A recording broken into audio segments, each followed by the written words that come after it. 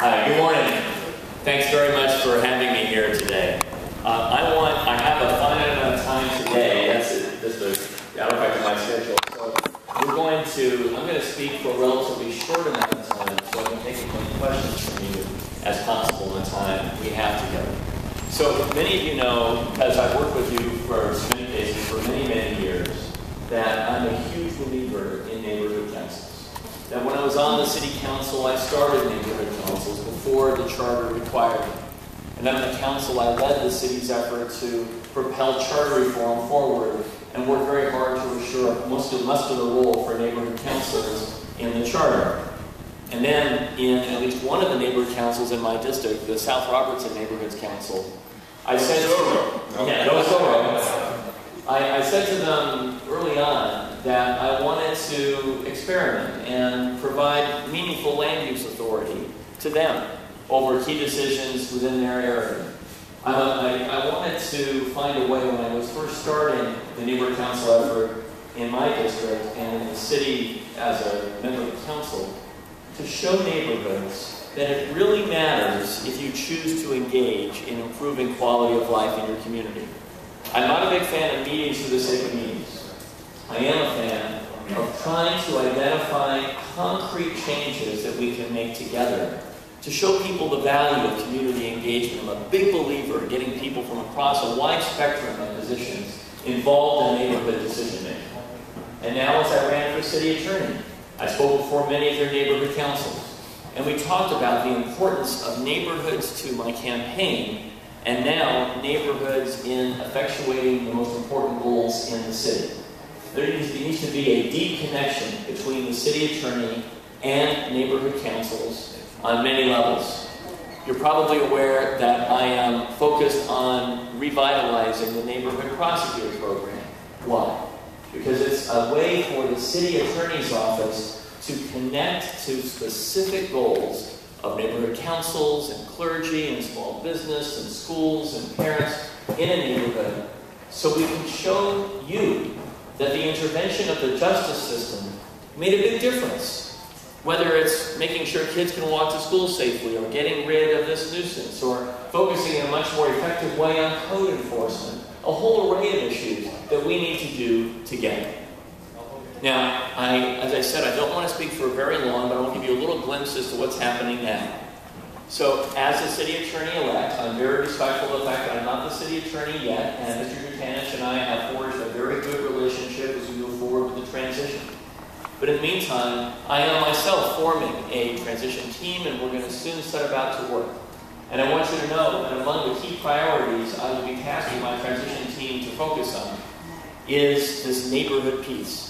Neighborhood prosecutors, forging close and effective ties with neighborhood councils, looking at the issue I mentioned earlier of safety in and around school sites, and a lot more. And I'm going to pause there. We can talk about anything you want. I really want this to be as responsive a moment as I can offer to you. But it's just a moment. We're going to have a lot more work together. Again, some of us have history that goes back to the mid-1990s. For those of you, I'm a new person. You may have voted for somebody else. That's cool. At this time, we need to unify in a city that will only be the best it can be without partnership. So let me pause and take your questions. If I'm and just one second to say that I know that I am at a stage now where I have a lot to learn, including about the nitty-gritty of the office, let alone about a specific priority in a given neighborhood. If I know an answer, I will tell it to you as directly as I can. If I don't know, I will find out. Please, take it. Well, nice to see you. Nice to see you. Thank you very much. I'm Cindy Cleghorn, I know who you are. Thank you, and thank you for being at the Congress in 2011 and 2012, and we look forward to seeing you in 2013 on September 28th. My question is really broad because I've been around the neighborhood council system for many years now, and what I, in my experience, see is dancing. Here we are in neighborhood councils trying to improve the quality of life in our neighborhoods. I'm happy to hear about the neighborhood prosecutor program, but I have some major issues that have been on the table and that don't get fixed or that are going to continue to impact us. One being the relaxation of how the city planning department interprets their decision making in planning decisions, specifically SB 1818, that we can over impact our communities with dense development where it doesn't belong. The community care facilities ordinance, where we have the nuisance of that. Existing LA municipal codes and ordinances being misinterpreted. The AGF ordinance, which has never gotten finished, and it's over 6 years. The medical marijuana dispensaries. Here we have sites in our community to try to bring jobs and development and good business to our community, and we have, bars on windows and buildings left derelict. Anyway, I hear that you or the city attorney's function is to represent the city council, and so you're only really advising them in what they do. What can you do to emphasize these are some hot topics that will help us as we move forward to improve the quality of life in our neighborhoods? Great, okay. So there is obviously no way for me to go through that list and answer each of the challenges you've raised, but let me talk in general terms for a second. It is imperative that we do everything we can to listen carefully to each other and then work together. I don't mean that as a platitude, so let me talk about how to express that.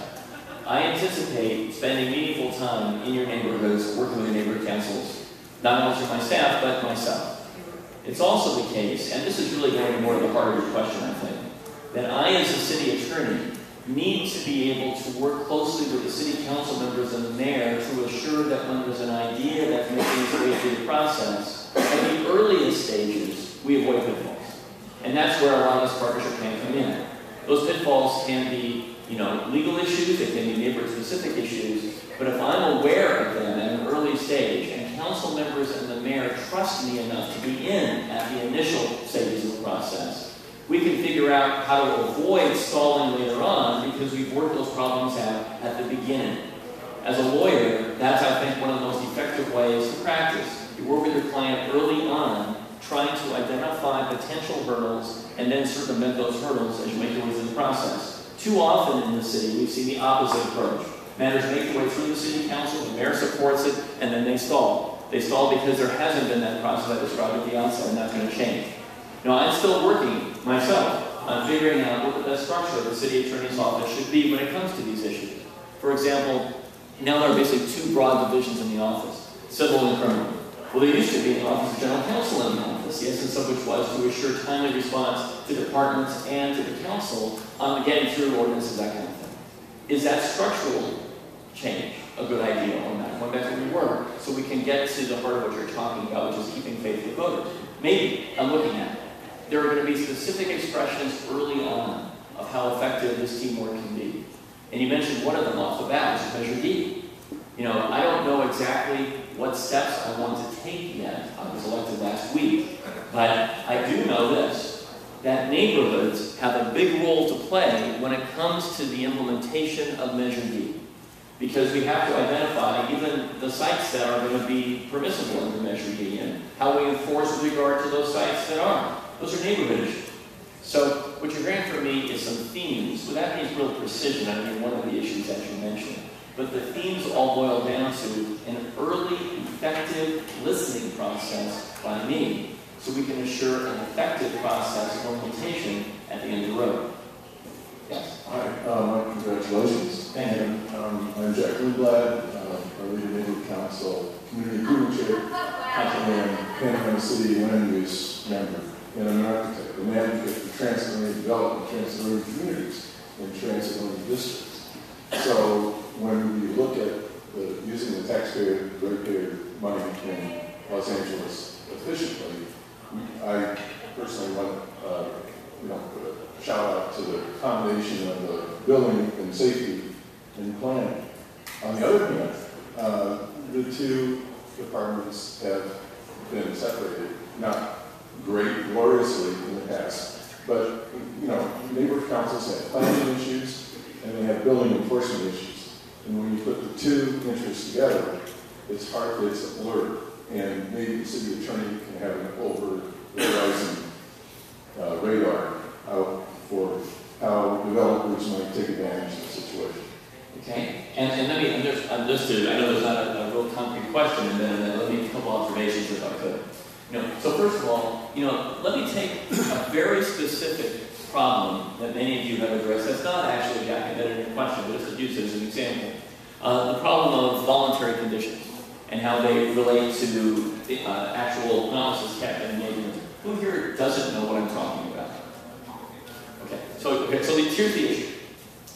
Oftentimes, there are some very specific agreements reached between the city of Los Angeles as a city with regard to mitigation measures for a project, for example, and a developer.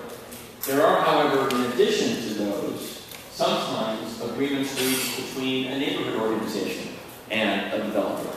And the developer says, I will, beyond the scope of what the city requires as a voluntary matter, I will agree to perform the following 5 tasks of mitigation. And then the question comes later on, are those enforceable or not?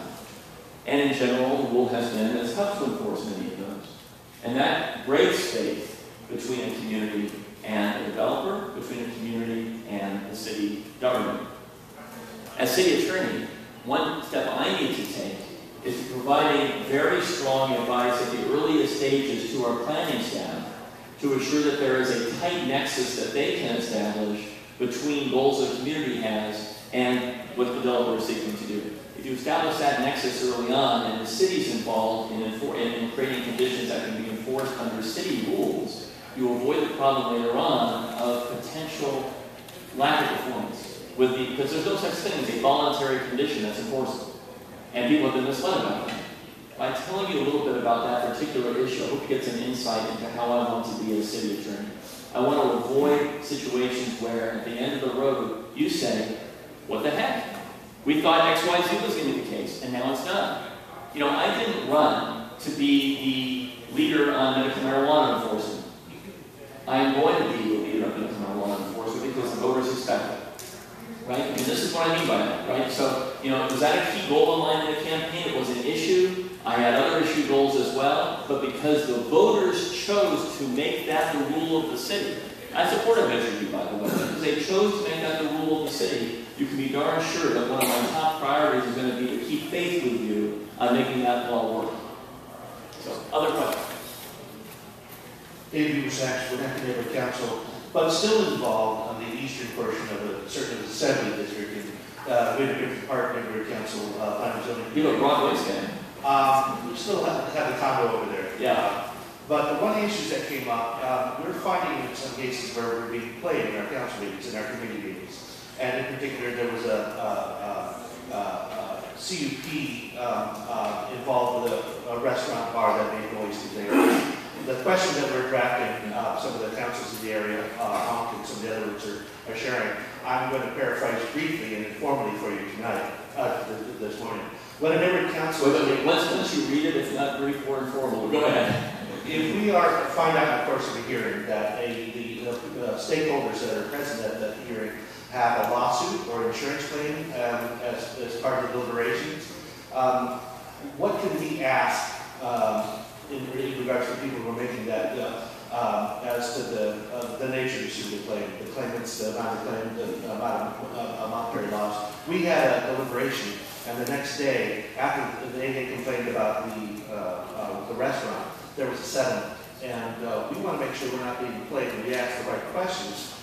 So we're informed by what the real motives are, the people who are representing their stake in their claim.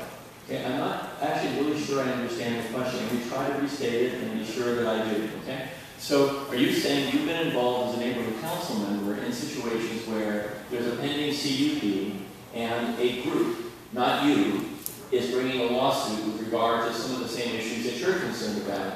Then that group reaches a settlement with the proponent of the CUP, and you're not allowed to know what's in the settlement because it's confidential. How do you avoid that? Is that your question? Well, more particularly, while they are at our hearing, we're asking them, well, we now know that you have a lawsuit about that. Knowing the nature of that lawsuit would allow us to better judge. Okay. So before it's worth, the filing, that's the great issues. The filing of a lawsuit and the content of that lawsuit is public information. And you don't even need to ask them. You can find it from court records. That's different from a settlement. Not always, but many times when there's a settlement that's negotiated, the terms of that settlement include a commerciality provision.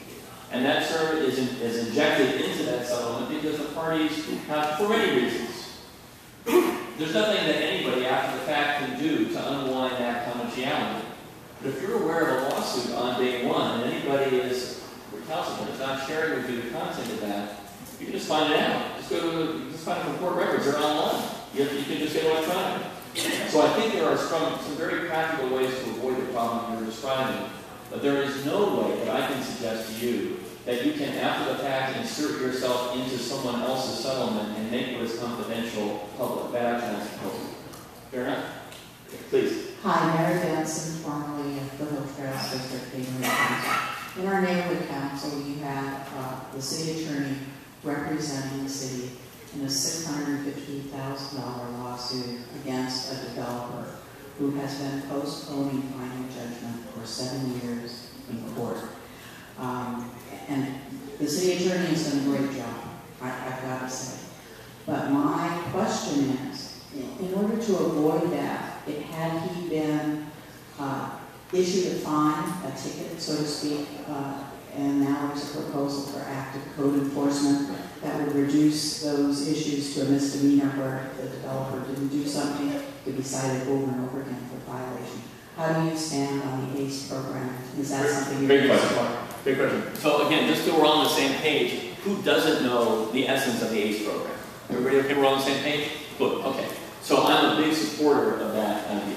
I think it's important for us, and this is language for a long time. It's been kind of a pilot project and it's been limping along, right? I cannot tell you as I stand here now with precision exactly how we're going to jumpstart it, but a priority of mine is to make it work.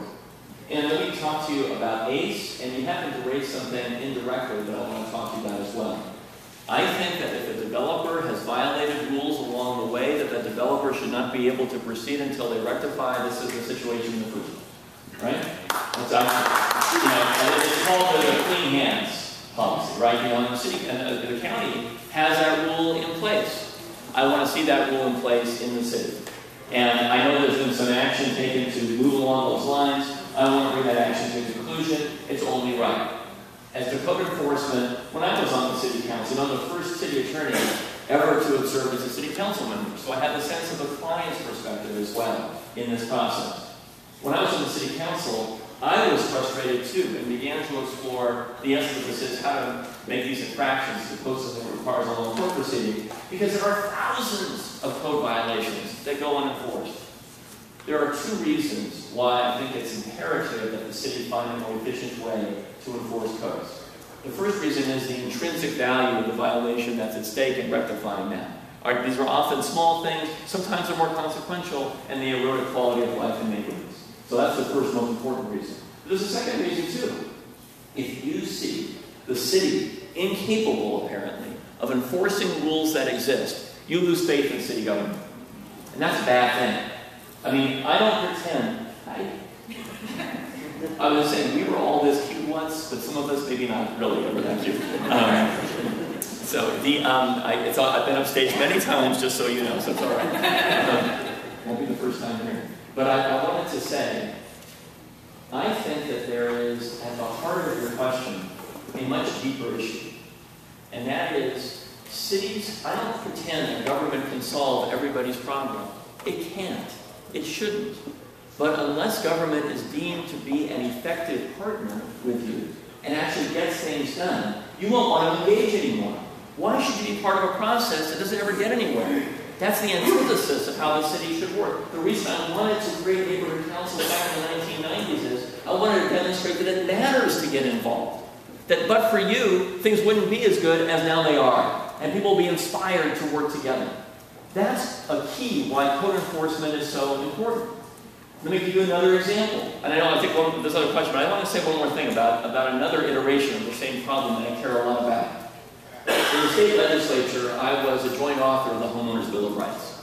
When I ran Debt Legal Service, I used to run a public interest law firm. When I ran Debt, we were very focused on trying to prevent people from losing their houses, mostly someone's grandma, losing a house to scam artists. I'm really into the issue of foreclosures and the blight that they cause when lenders don't maintain properties. And as I walk door to door in many of your neighborhoods, from Van Nuys to South Los Angeles, People told me about, look at that house over there. No one is fixing it up. It's foreclosed. Look over here. And I was very concretely, I was on the street in an area south of downtown, and a minister approached me in front of one such house who recognized me. And the minister said to me, how do you think our kids feel walking by this blighted property that's been foreclosed upon that is not being maintained on their way to school every day? You know, about their neighborhood, about their quality of life. And by the way, drugs could be dispensing places. Bad things happen. And then he saw me 2 weeks ago or so, and he said to me, by the way, that building burned down. You know? What's happening in the neighborhood? You know how many fines have been imposed pursuant to the city's ordinance that requires lenders to maintain their foreclosed properties? In 2 years? How many fines did you guys? 0. Right. What does that tell a community?